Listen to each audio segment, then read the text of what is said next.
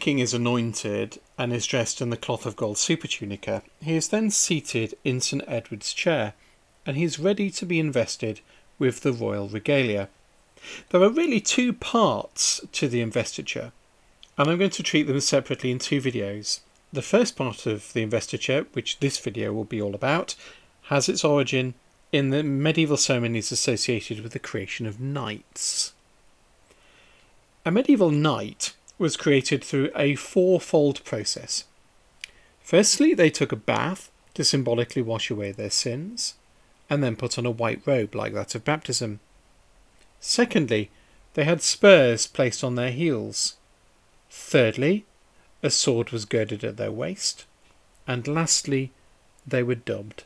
In the early Middle Ages, the dubbing, the doublement, a word that means to strike, involved getting a good old slap around the face from the king or the lord and not flinching while you were receiving it.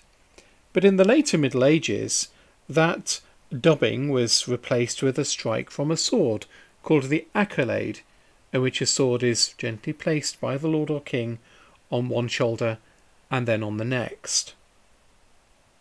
Now, two of these elements of knight making are present in the investiture at the coronation: the giving of the spurs and the girding with the sword. But as the king is the fount of knighthood and honour, a dubbing does not take place, but rather the king, while being invested with these symbols of knighthood, is addressed by the Archbishop of Canterbury as to how he should conduct himself as the fountain of chivalry, honour and justice. Now, the first element of the making of knights was also present historically in the coronation preparations. In the Liber Regalis of the 14th century, early in the morning of the day of the coronation, the king was instructed to rise and to bathe and then put on new, clean, white clothes. Now, the king had been in the Tower of London until the day before the coronation, and while there he had created a whole series of Knights of the Bath who had gone through this whole process of creation, including the bathing. So the king, at his coronation, was in effect going through the same process they had been through. Now, I'm sure that we were told that the new ritual for the coronation this year would be slimmed down, but it hasn't been. And this part of the ritual is in fact longer now than it was previously. There are more words for the Archbishop to say, and the ritual itself has in no way been curtailed.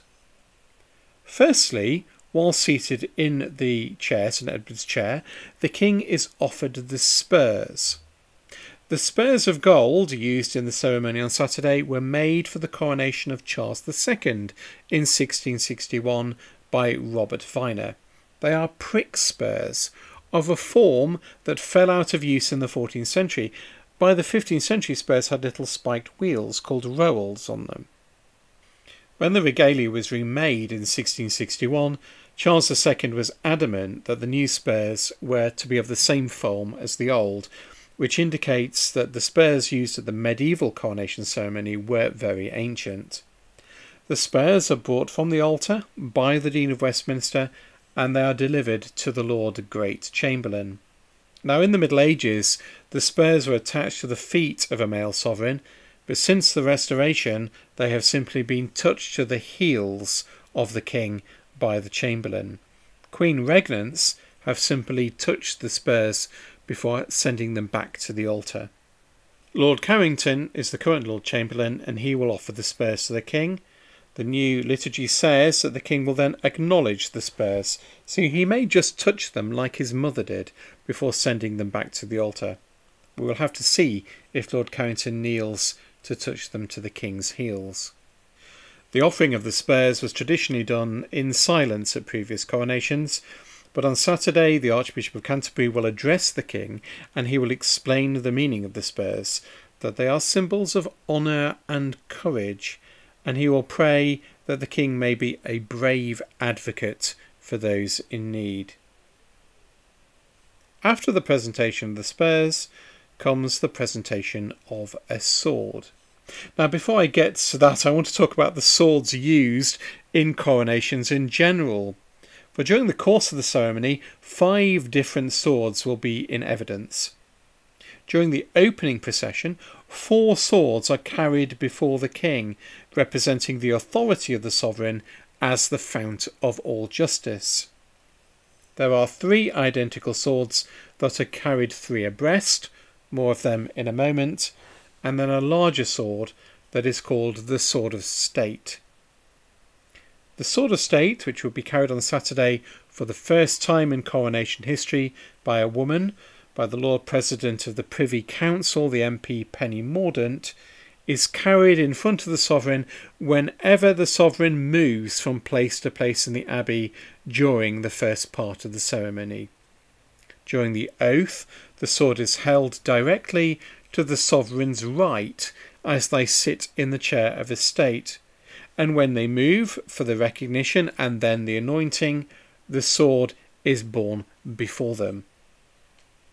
In times past, even within the royal palaces, the king would go nowhere without a sword of state going before him, and there were 2 swords of state made at the end of the 17th century. One made in 1660 that was used domestically within the palaces, and the other, the one that we'll see used on Saturday, which was made in 1678 for outdoor use. So what are the other 3 swords carried in the procession? Well, when the king gets to the chair of estate, these 3 swords are held unsheathed to the right of the sword of state, and you have a little line of 4 sword bearers standing there. I've been racking my brains how to explain what they mean in a straightforward manner. Well, these 3 swords, which are only used at the coronation, are an unpacking of the triple meaning of the sword of state itself.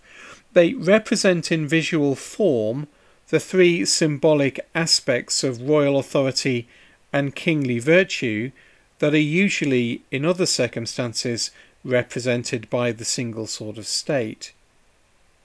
The 3 swords are the sword of spiritual justice, which represents the king's virtue as the protector of the church, the sword of temporal justice, that represents the king's virtue as the arbiter of secular law, and the 3rd one, the sword of mercy, is also known as katana, which means a shortened sword, as it has a flattened tip, and it represents the king's virtue as a merciful prince, exercising justice with mercy.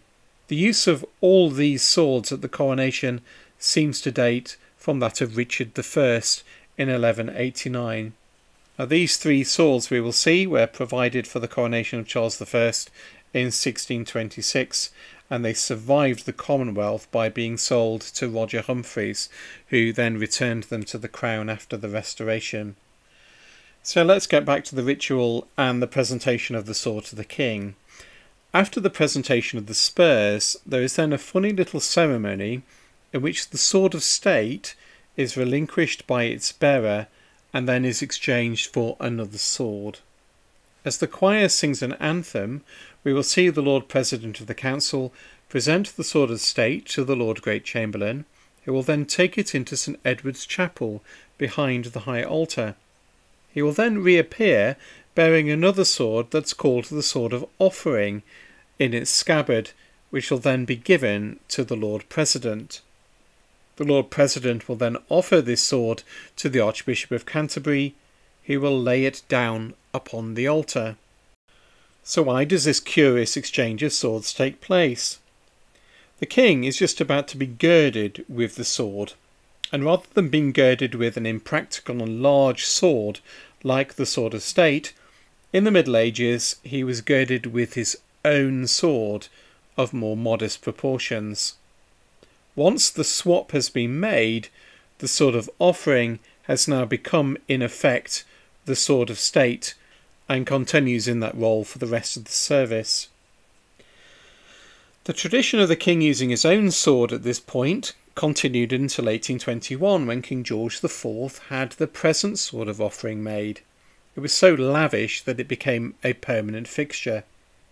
George had the sword made by Rundle, Bridge and Rundle, and he paid for it himself out of the privy purse. Typical George, he didn't spare any expense. It's a really lavish item.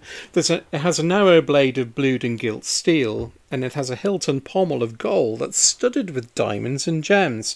It's not very practical in warfare.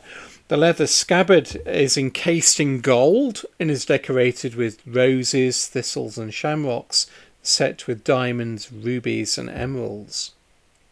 The sword was returned to George after the ceremony, and it was not an official part of the regalia until 1902, when it was then placed in the jewel house by Edward VII.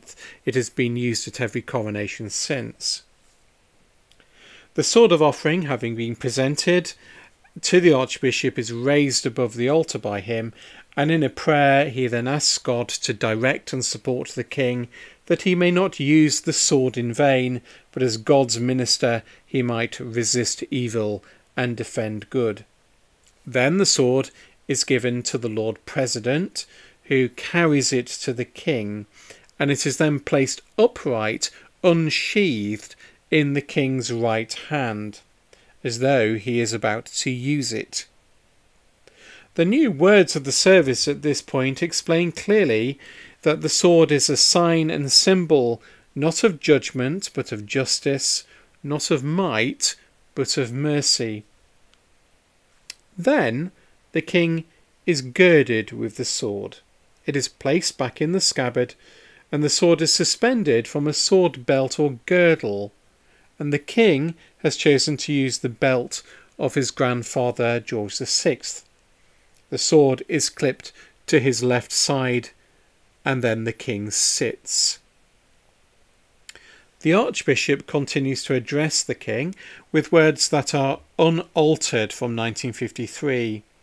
He says that the sword reflects the king's role as the fountain of justice, that he is to protect his people and the church, to punish and reform, to stop iniquity growing, to restore his land, to maintain the things restored, to be glorious in all virtue.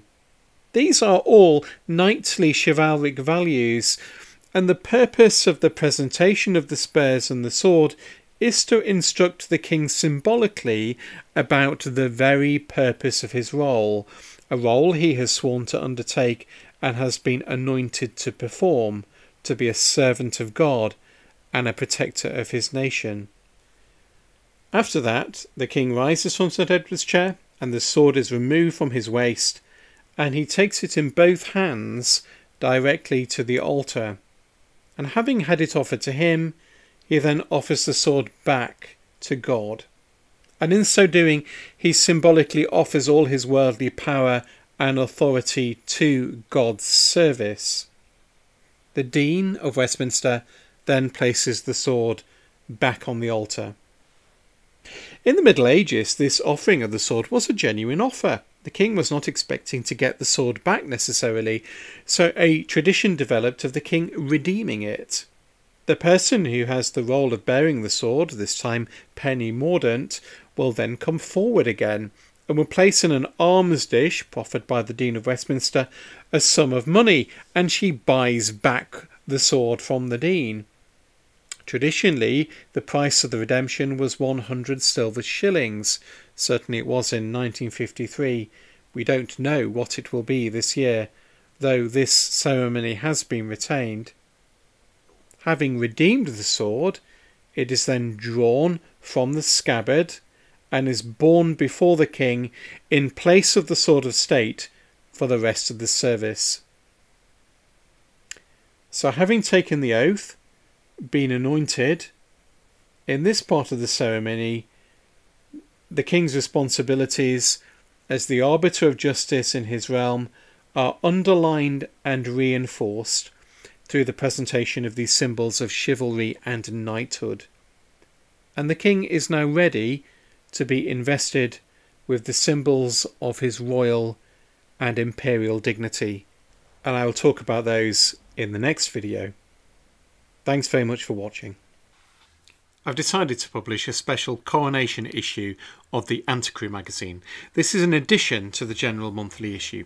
I have a large collection of really interesting old photographs that I've been collecting over the years of the coronations of George V, George VI and Elizabeth II, and to celebrate the King's coronation in May, this issue will be a special album looking back at the coronations of the 20th century. There is a link in the description and above to the website where you can pre-order a copy before the publishing date in early May.